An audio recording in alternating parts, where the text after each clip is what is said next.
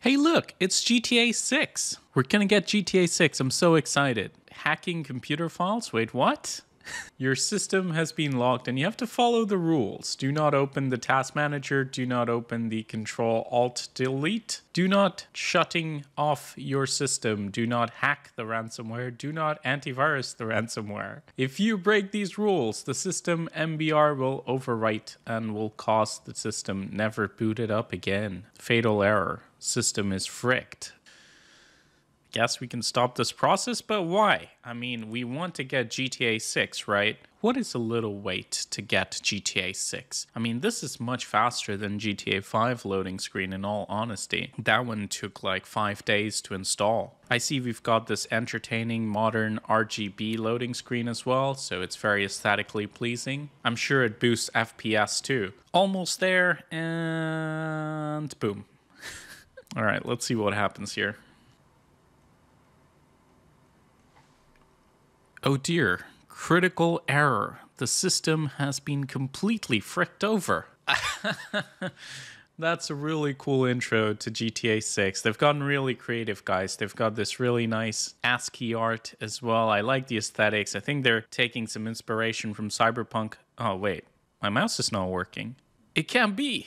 No, it's not ransomware, is it? Yep, we just got our MBR destroyed by another ransomware. What's interesting is I haven't seen a lot of these MBR overwriting threats in a while. I don't even think this qualifies as ransomware because it doesn't really ask you for any money. So it's more of a wiper class malware. We saw some of those in the early stages of the conflict in Ukraine. But yeah, ever since Petya and Satana, I haven't really seen these threats in the wild. Now, this one was picked up by Malware Hunter team.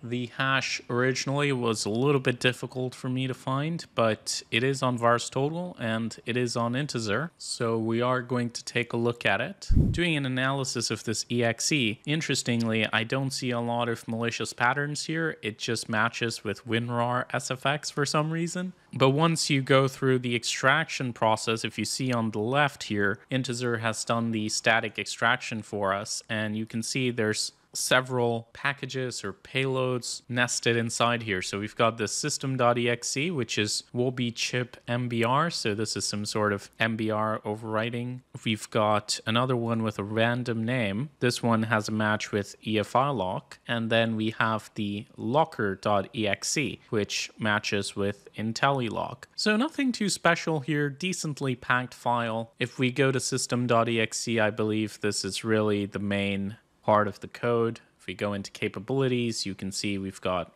a lot of MITRE stuff that it matches with. We've got the system shutdown / reboot. We've got the application window discovery, querying the registry. I'm curious if we did try to open Task Manager, if it would try to destroy the system immediately. Now, actually, we're going to go and test that. So, restored back to snapshot, and we're going to rerun it. Let's give it a second to hack our computer files, like the Windows XP window. Now, I'm just going to do a little Control Alt Delete and see how that goes. See if we try to...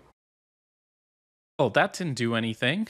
Let's try the Task Manager shortcut. Control Shift Escape, and it doesn't seem to work, but it didn't really destroy the system any faster than it planned to, so I guess these threats are empty. I mean, technically, there is a password you can type to escape this doom that is fast befalling your system, but it doesn't tell us how to get that password, so for all intents and purposes, this is a wiper. Now, going back to our analysis of this threat, we can take a look at the VirusTotal report. It's detected by 50 engines as of now and matches a lot of the Yara rules on the platform. Let's see what engines detected. Actually, most of them, which is a bit of a surprise because MBR malware typically is harder to detect sometimes. But we have got some notable exceptions here. F-Secure, Zone Alarm, that's a bit of a surprise. Webroot, Komodo. But just so I'm clear, I'm not picking on these vendors. Signatures are like that. Some vendors may miss this file, others may miss other files. Watch the TPSC test for that. But yeah, there you have it. That's the GTA 6 ransomware, or wiper if you want to be more accurate.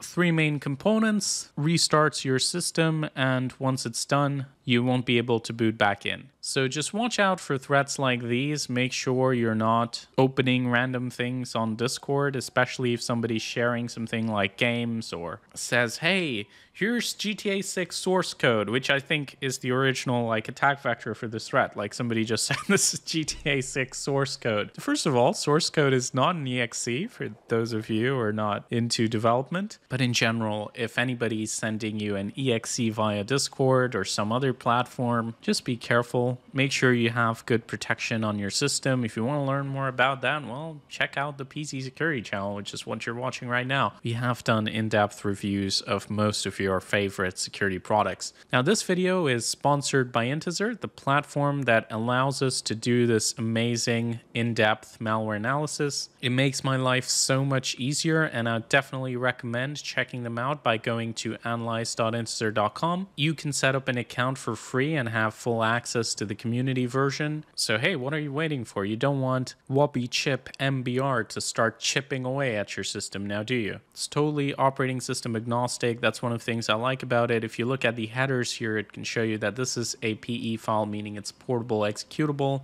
It's coded in Delphi. It's got Enigma protector, so you've got a lot of information here. It's got the i386 instruction set. You can even look into the code of the file. So even if you're a really advanced system analyst and you're trying to delve deep into a particular threat or something you don't even know about, if you're doing advanced threat hunting operations, this is still a very valuable tool. And it's so much easier to use than something like IDA Pro. So definitely check this out. Don't forget to like and share the video if you enjoyed it. Helps me out massively. Thank you so much for watching, and as always, stay informed, stay secure.